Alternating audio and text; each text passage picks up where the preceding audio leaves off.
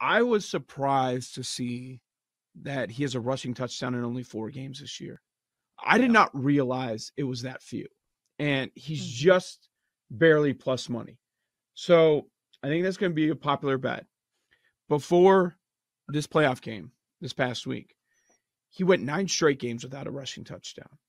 It's like, what? That's crazy. So did they save him for this moment? We're like, okay, now it's worth it. Now it's worth putting your body on the line. Like, we're going to see more of it, or they go in the opposite direction.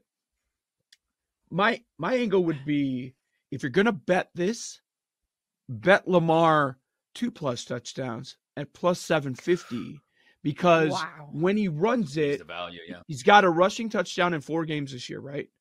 3 of them, he's got 2. So when he runs it, he runs it. Yeah. And he's sticking with it, and it's going to be a Lamar game, or maybe half your bet on the 2+.